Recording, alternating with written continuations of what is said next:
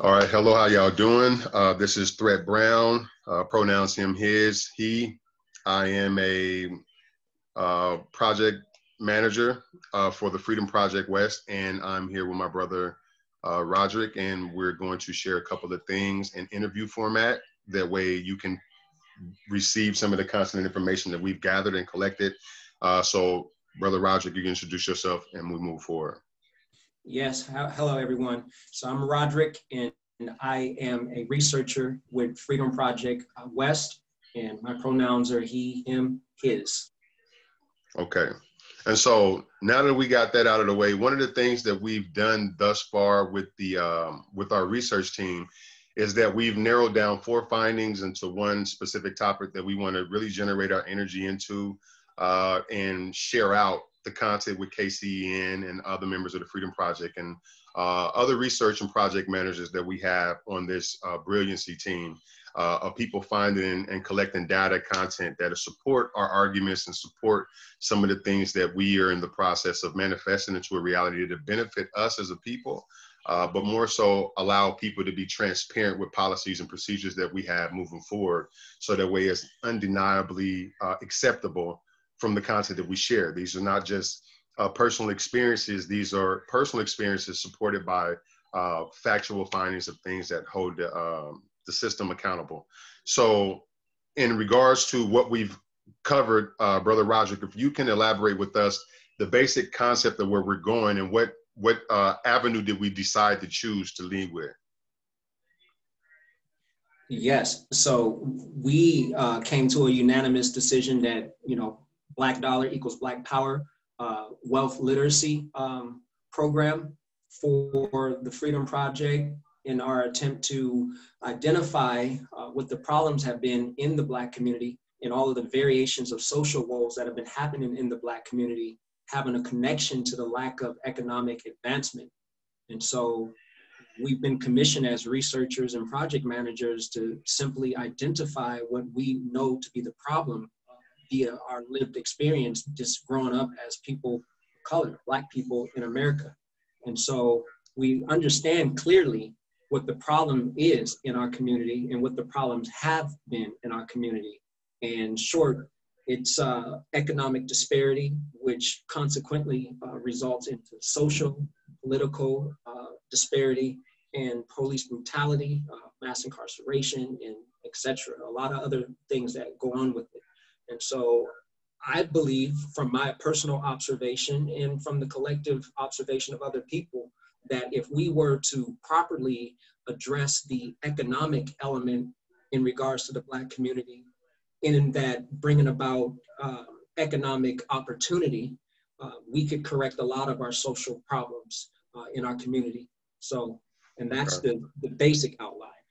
Okay, so in regards to some of the research that you shared with me and a few other brothers that's on the research team and the project management team, you had pulled up some content and information that was stemmed from law. I don't know if it was laws or policies that was back from the 32?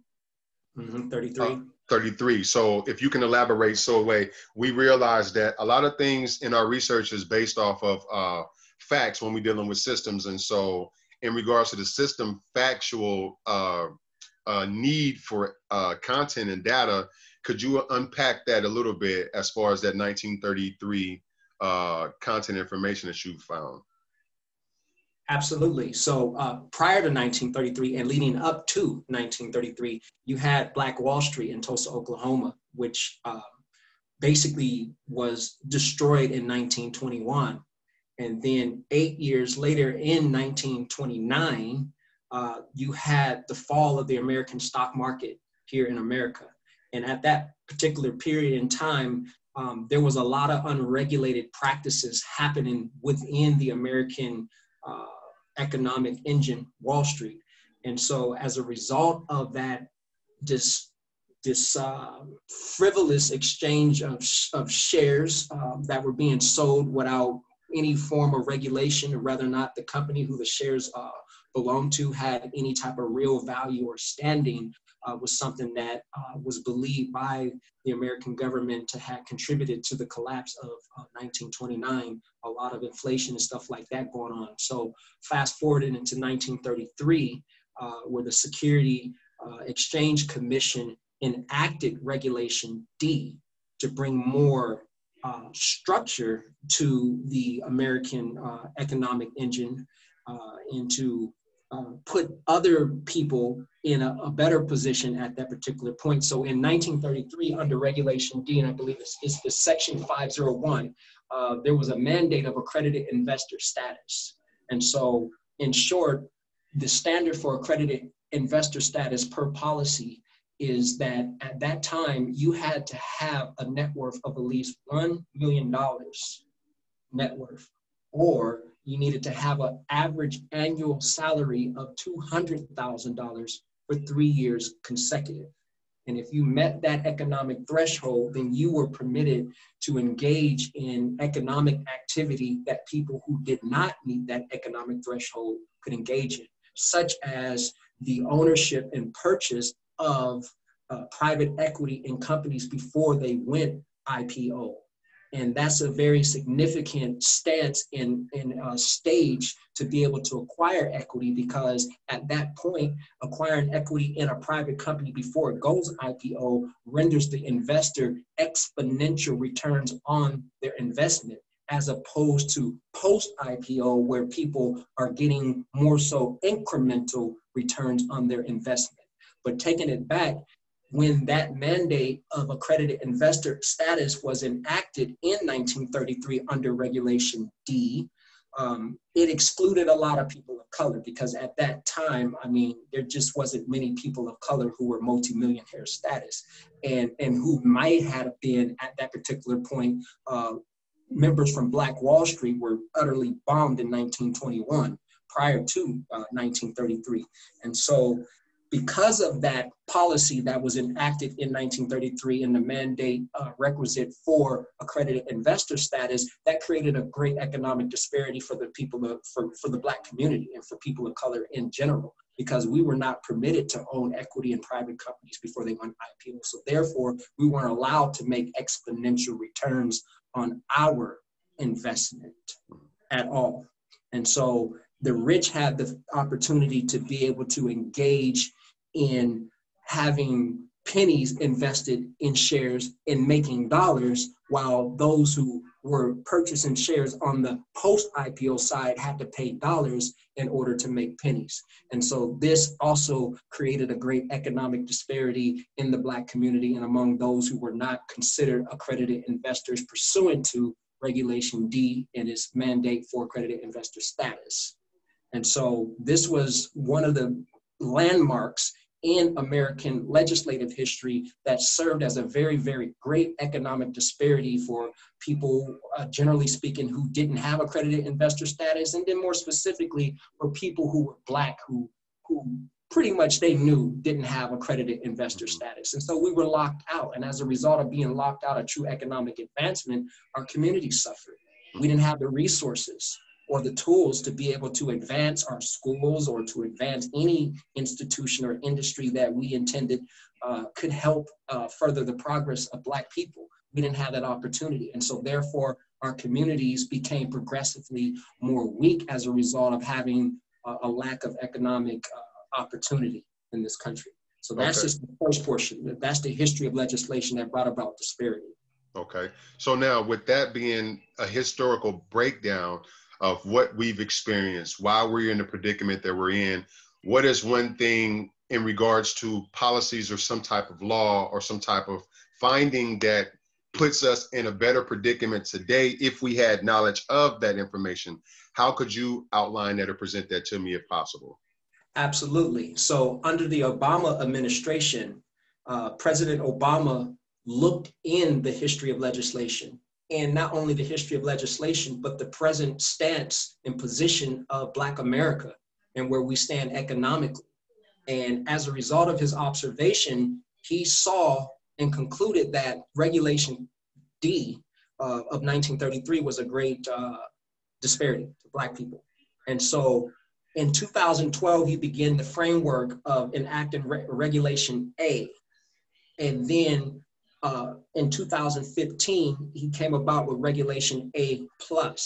And essentially what Regulation A and Regulation A+ represents is a deregulation of Regulation D of 1933. And so in other words, Obama eliminated the need for accredited investor status and opened up the element of crowdfunding and allowing for people who are starting a business to be able to summon those around them, community members, peers, family, friends, whatever that may be, to be able to contribute to the jumpstart of our businesses. And so you didn't need to be an accredited investor in order to help a colleague jumpstart a business. And so that's the acronym of JOBS Act, Jumpstart Our Business, Small Business Act of 2015. But the deregulation of Regulation D is essentially what Regulation A and Regulation A+ represents. And so this opens up the doors for people of color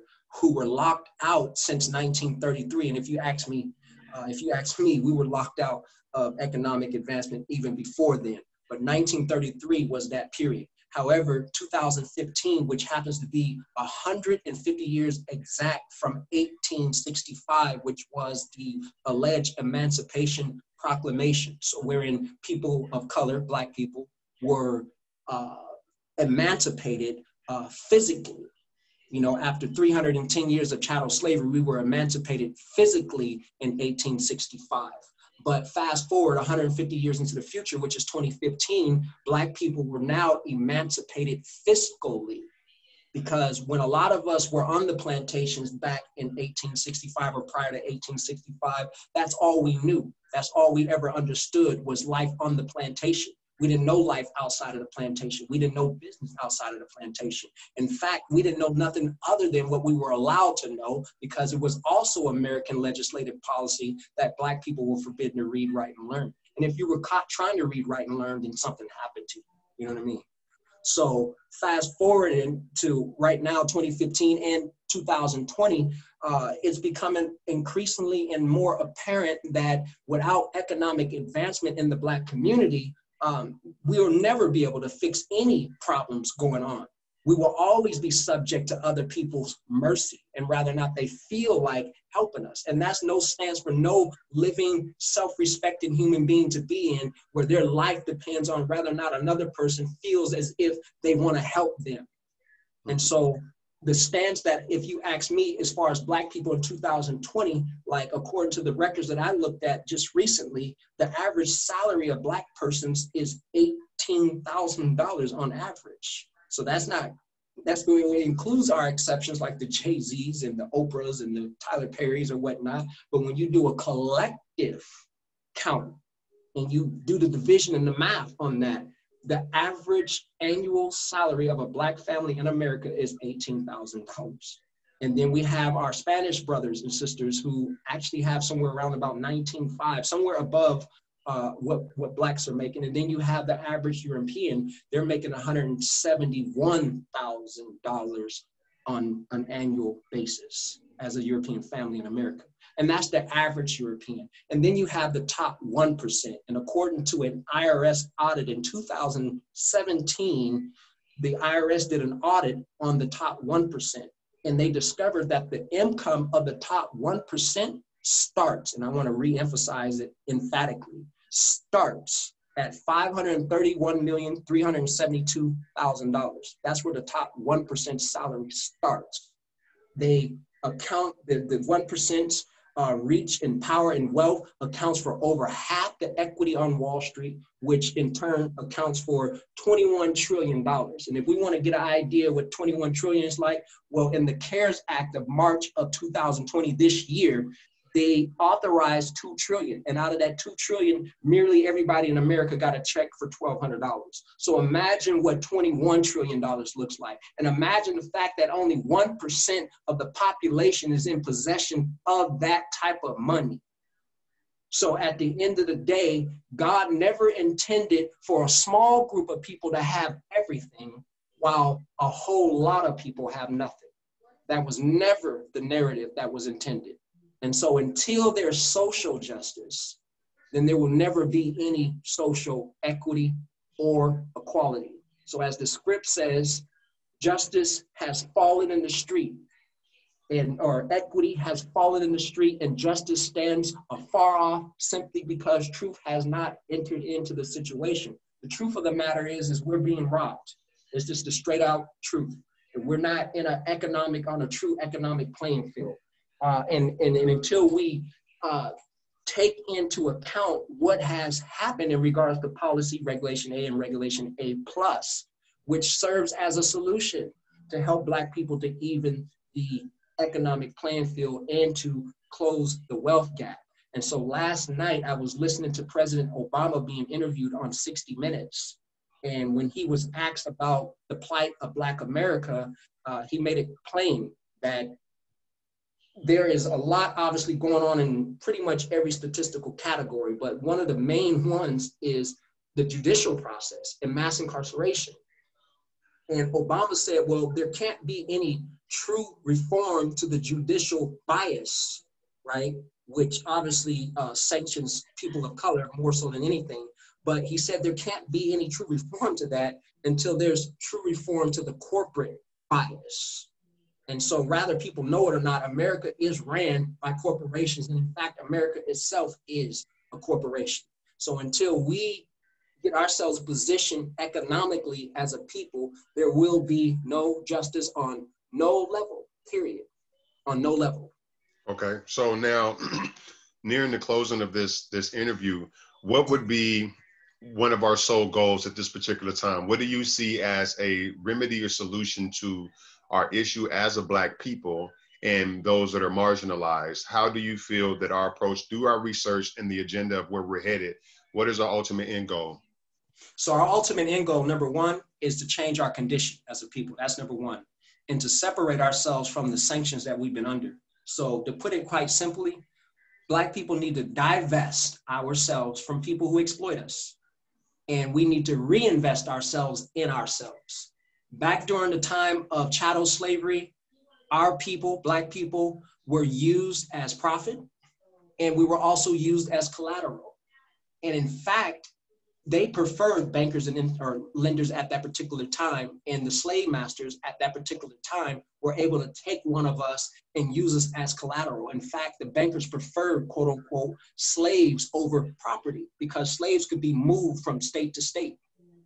So we were used as leverage, economic leverage for people who did not love us and for people who exploited us. We were used for profit and for economic leverage. So my conclusion, my theory is if we divest ourselves from those who have been exploiting us and then reinvest ourselves in ourselves and use each other for profit and for collateral, then we can gain economic stance in this country and subsequently change our social, political, and economic position in this country, and therefore not be subject to the brutality in the mass incarceration, in the mass unemployment, in the mass mental health crisis, in the mass drug abuse crisis, and all of the crises going on in Black America is more so the result of not only a spiritual deficit, but an economic deficit.